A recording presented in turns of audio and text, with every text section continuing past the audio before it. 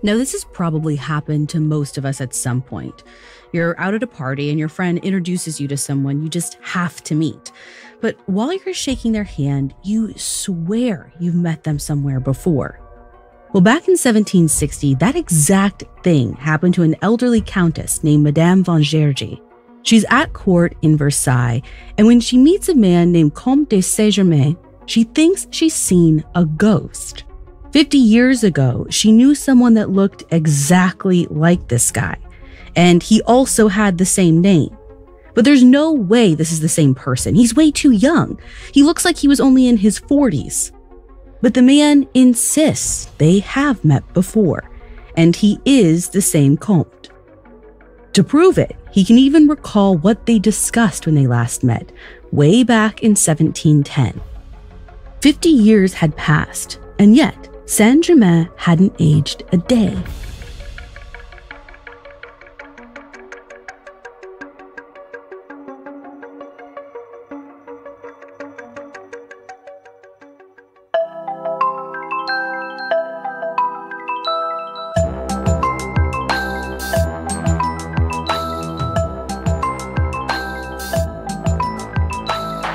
This is Supernatural, a Spotify original from Parcast. I'm your host, Ashley Flowers.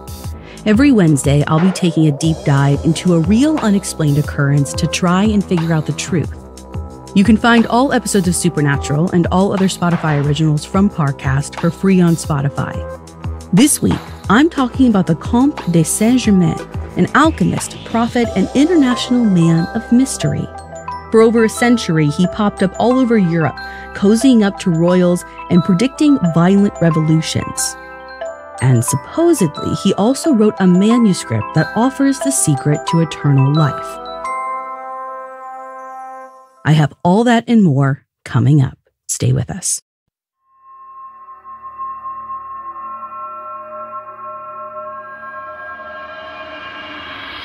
There's not a lot of verifiable information out there about Saint-Germain. He was born in the late 1600s, I think, and he died in 1784, supposedly. He used the title Comte, which is French for count. Only no one knew what he was supposed to be the count of. And it doesn't seem like he's actually of French descent. People thought he was Portuguese or Spanish or maybe some sort of stateless wanderer. And if the name Saint-Germain sounds familiar, it might be because in a previous episode I discussed another possible backstory, that he was actually the medieval alchemist Nicholas Flamel. Basically, the guy was a big fat question mark. But from the moment he appeared, he had Europe's aristocracy in a complete uproar. The first written record of the Count appears in 1745. On December 9th of that year, a British earl named Horace Walpole writes a letter that says, "The other day, the London authorities seized an odd man who goes by the name of Count Saint-Germain. He sings and plays on the violin wonderfully, is mad, and not very sensible."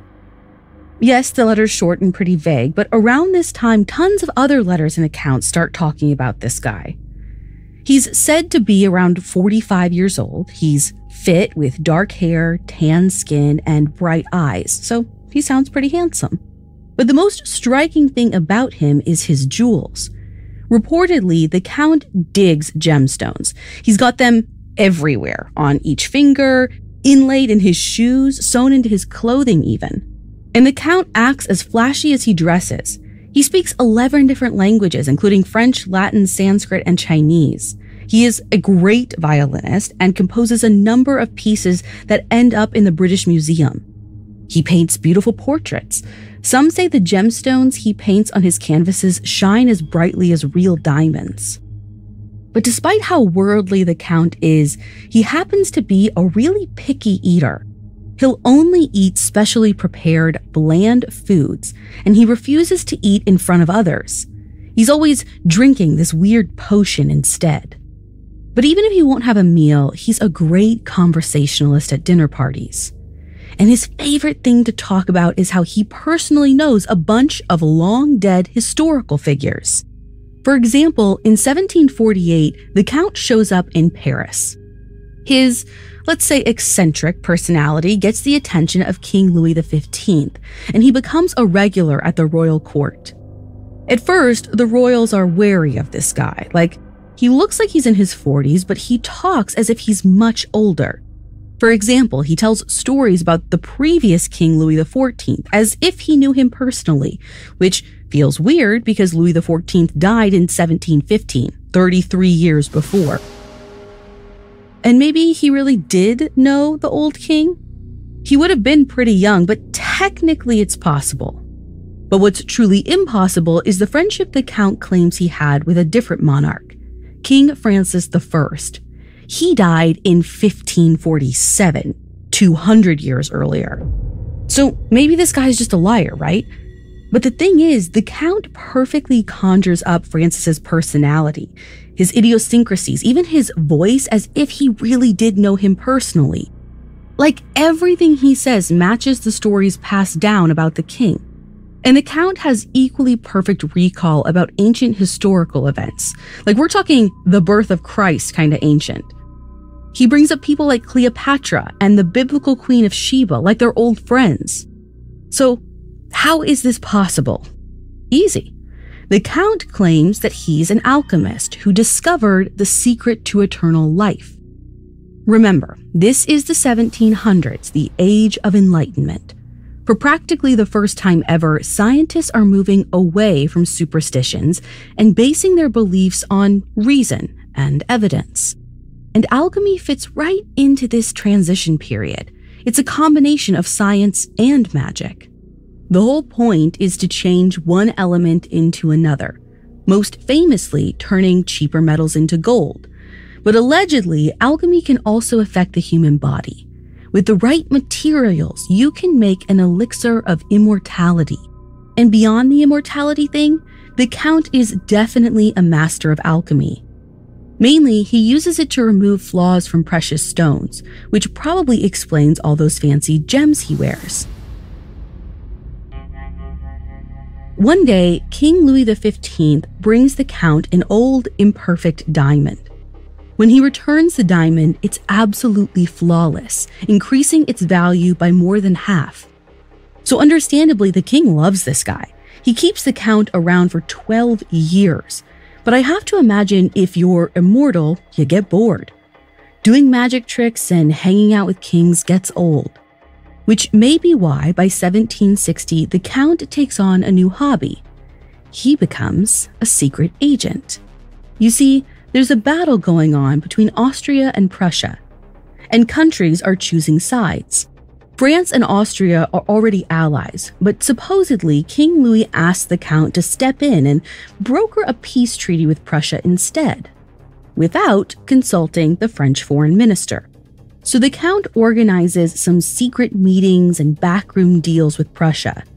And when the foreign minister eventually hears about it, he is not happy. Since this mission was so top secret, nobody in the French government knew about it. So they come to what seems like an obvious conclusion. The Count must be a spy working for the enemy, England. Pretty soon, there's a bounty on the Count's head. The foreign minister says he wants him bound hand and foot and sent to prison. So the Count flees the country and washes up in England, which only further convinces the French ministers that they were right. Of course, after such a sticky incident, King Louis cuts off all ties with the Count. Once again, he's adrift, wandering from place to place. And it's not long before he finds a new home, in a country on the cusp of a bloody revolution. Coming up, the Count becomes a prophet of doom. Pinocchio, Sleeping Beauty, The Little Mermaid. They're all iconic Disney movies. But did you know the original versions of these stories did not end with a happily ever after? Hi, I'm Alistair from Parcast, and I'm hosting a new Spotify original called Once Upon a Time. For 9 weeks, we're commemorating the 120th anniversary of original Imagineer Walt Disney's birth by lifting the curtain and comparing some of your favorite Disney stories with their earliest tellings. Once Upon a Time will chart Disney's career triumphs, as well as the crushing defeats that almost ruined it all. We'll also look at what it took to bring these stories to life and why Disney's adapted versions became so memorable across generations.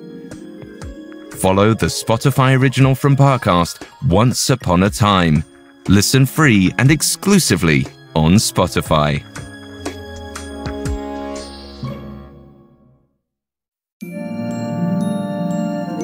Pinocchio, Sleeping Beauty, The Little Mermaid. They're all iconic Disney movies. But did you know the original versions of these stories did not end with a happily ever after? Hi, I'm Alistair from Parcast, and I'm hosting a new Spotify original called Once Upon a Time. For 9 weeks, we're commemorating the 120th anniversary of original Imagineer Walt Disney's birth by lifting the curtain and comparing some of your favorite Disney stories with their earliest tellings.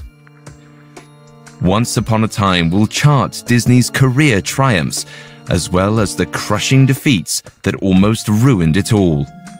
We'll also look at what it took to bring these stories to life and why Disney's adapted versions became so memorable across generations. Follow the Spotify original from Parcast, Once Upon a Time. Listen free and exclusively on Spotify. Now, back to the story. While he's living in Paris in the 1750s, the Count becomes close friends with Johanna, a princess who rules over a small region in Germany. So when the Count goes on the run a few years later, he allegedly goes to stay with Princess Johanna's daughter, Empress Catherine of Russia. At the time, Russia is not exactly the stablest of countries. The new emperor, Peter III, is a lousy ruler. He's a drunk who plays cruel practical jokes and is pretty universally disliked. But no one hates him more than his wife, Empress Catherine.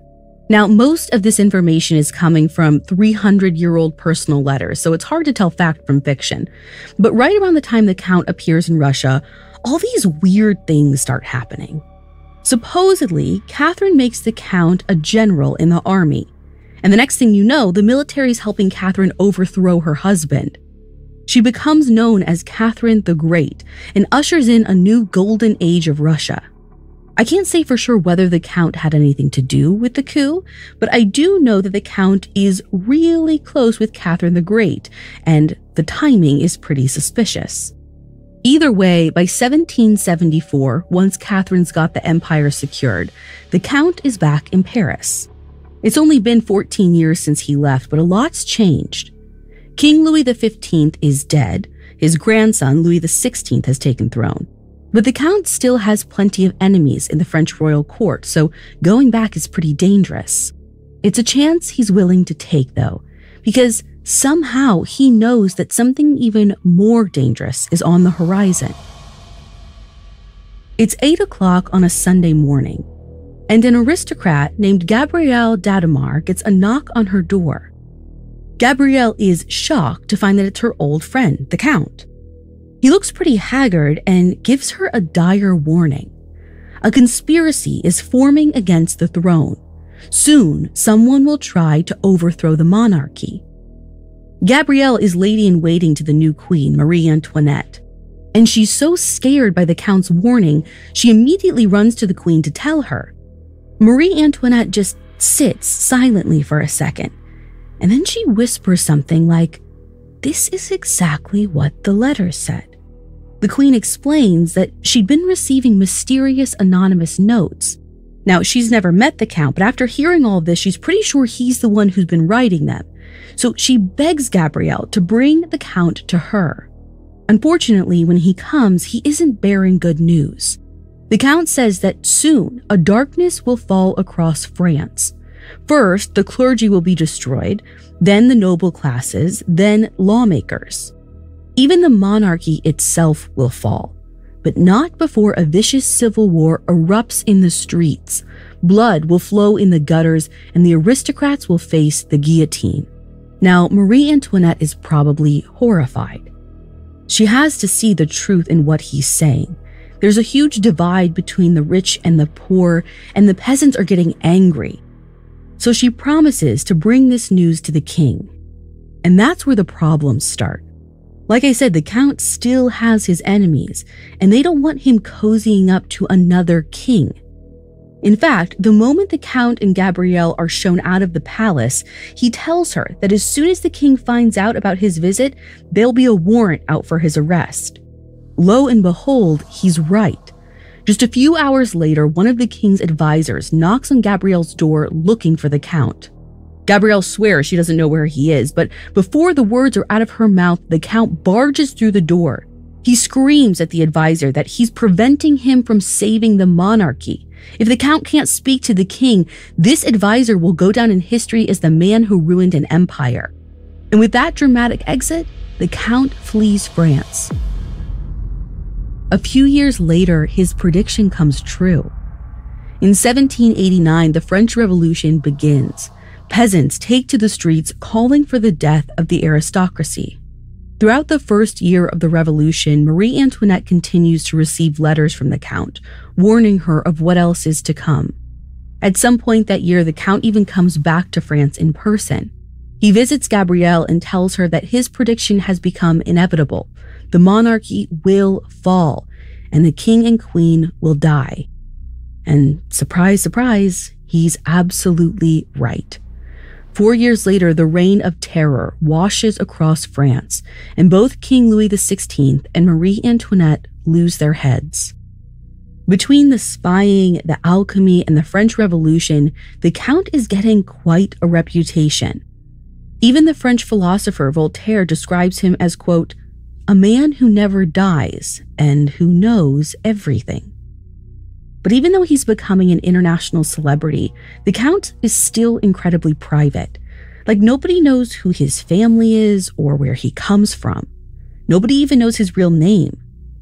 Apparently, the Count is just one of many pseudonyms. On his travels through Europe and Asia, he goes by at least 8 other aliases. According to historical records, there actually is a count that controls a French area called Saint-Germain. But this man, named Claude Louis de Saint-Germain, is not our guy. While our count is studying alchemy across Europe, Claude Louis is off fighting for various armies and eventually becomes the French Minister of War. So as you can imagine, rumors swirl about the Count's true identity. Some think he's the illegitimate son of the Queen of Spain. Others say he's a taxman from Italy who's putting on heirs. Another popular theory is that he's the heir to the Portuguese throne. But there's only one person who knows the truth. Around 1779, the Count is in Germany staying with Prince Karl, who controls a region called Hesse. Karl's super interested in alchemy, and they spend several years working on experiments together. The Count grows so close to Karl that he finally comes clean about his origins. He tells the prince that he's not from France or Spain or Portugal. He's from Transylvania. And no, this is not about to turn into a vampire story. When the Count is born sometime at the end of the 17th century, his name is Prince Rákóczi. His family historically ruled Transylvania, but just before his birth, Austria seized control of the region. When the Count's still a child, his father leads an uprising against Austria and loses. Austria takes the Count's mother and 2 siblings prisoner. But for reasons I can't explain, the Count is placed into the care of the Italian Duke of Tuscany. The Duke educates him and raises him as a nobleman. When the Count grows older, he learns that his siblings have been stripped of their original names and rechristened as Saint Karl and Saint Elizabeth. And so apparently he changes his name to feel connected to them. So finally, we've got this guy pinned down. Maybe. Keep in mind, this all comes from the Count himself, who does have a penchant for lying. Prince Rákóczi really existed, but there's not much information about his kids or what happened to them after the failed uprising. And there are some accounts that just don't line up with the supposed birth year. Like that countess, Madame von Gergy, who remembered meeting the Count in 1710. If this timeline is true, he would have been still a kid at the time. So when was he lying? When he told Prince Karl that he was born around 1700? Or when he told Madame von Gergy that they'd crossed paths in 1710? Or maybe both. That's the problem with so much of this mystery. It all relies on the word of one guy who can't keep his own story straight. Even the one official document we have, his death record, doesn't line up. But there's another mystery about the Count that's yet to be solved, and that's the question of his immortality. Supposedly, on February 27, 1784, the Count dies in Germany. It's not clear what the cause is, but church records show he's buried a few days later on March 2nd. But in 1785, a year after his supposed death, the Count attends a convention in Paris, very much alive. In 1788, now 4 years deceased, he shows up again in Venice. And remember how he met with Gabrielle during the French Revolution in 1789? Yeah, that's 5 years after his recorded demise. For a dead guy, the Count's got a pretty busy schedule. Now, maybe this is just an error in record keeping, or perhaps to avoid any further scrutiny, the Count faked his own death. Coming up, the Count not only survives, he thrives. Now, back to the story. According to church records, the Count is buried in 1784, but there's a theory that the Count wasn't actually in the coffin.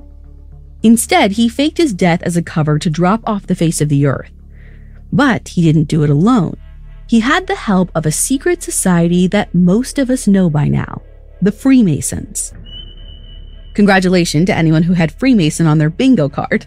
Honestly, if you talk about a magical historical figure long enough, Freemasonry is bound to show up. And if you listen to this show regularly, you've definitely heard me talk about the Freemasons before. The society studies truths about the universe, passed down through allegorical stories. They're super into symbols, code words, all that sneaky stuff. Supposedly, the Count has a huge influence on both classic Freemasonry and its spookier offshoots. In fact, he's the reason people associate Freemasonry with the occult. When he's globetrotting throughout the 1700s, it's not just for the revolutionary drama. He's also visiting different branches of Freemasons, supposedly teaching them alchemy and other magical wisdom. After that, he travels to India, Turkey, and the Himalayas to learn deeper truths about the universe. And following this path, the Count becomes some kind of enlightened spiritual master. There's this New Age religious movement called Theosophy, which has a lot of overlap with Freemasonry. And they consider the Count as one of their ascended masters, which is basically a person who reaches enlightenment and transforms into an all-knowing, super powerful deity. If the Theosophists are right, then no wonder the Count never ages or dies. He's basically a god.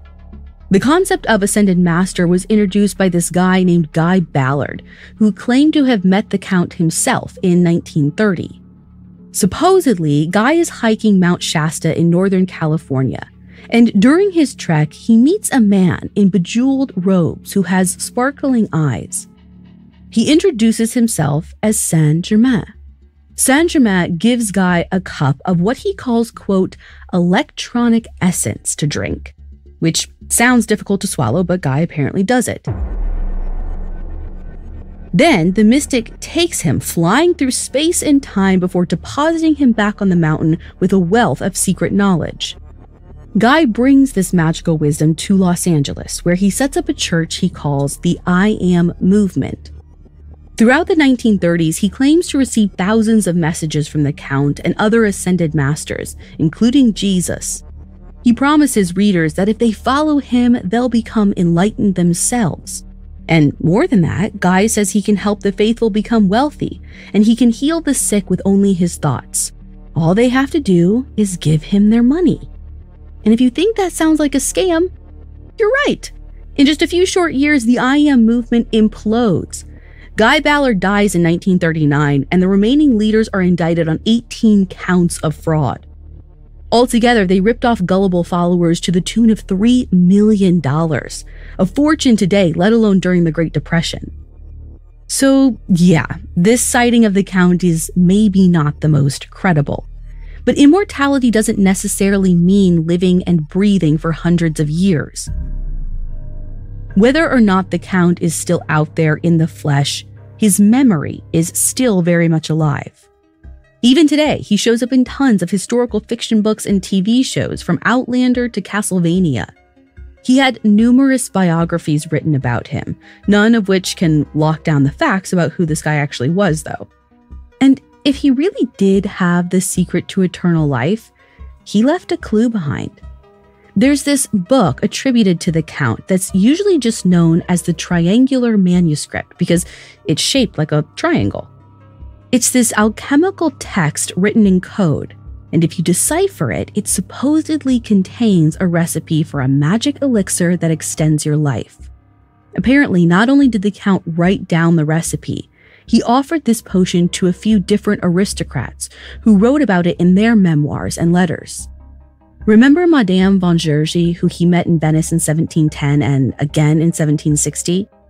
When he was introduced to her the first time, he supposedly gave her an elixir that kept her looking like she was 25 for years. There are versions of this triangular manuscript online if you want to see for yourself.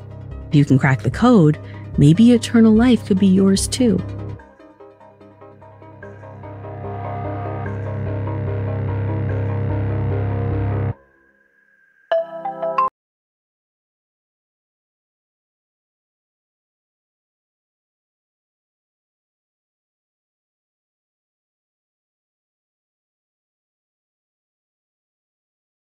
Next week with another episode. You can find all episodes of Supernatural and all other Spotify originals from Parcast for free on Spotify. Supernatural stars Ashley Flowers and is a Spotify original from Parcast. It's executive produced by Max Cutler, sound designed by Carrie Murphy, with production assistance by Ron Shapiro, Trent Williamson, Carly Madden, and Aaron Larson. This episode of Supernatural was written by Molly Quinlan, with writing assistance by Lori Gottlieb and Kate Gallagher, fact-checking by Anya Bayerly, and research by Mickey Taylor. To hear more stories hosted by me, check out Crime Junkie and all AudioChuck originals.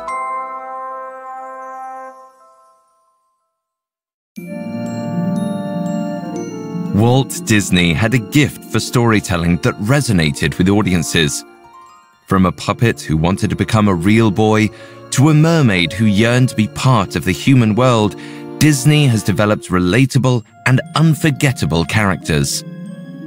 Hi, it's Alistair from Parcast.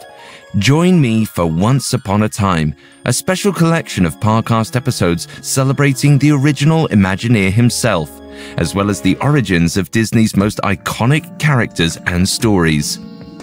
Follow the Spotify original from Parcast, Once Upon a Time, and catch new episodes Mondays, free and only on Spotify.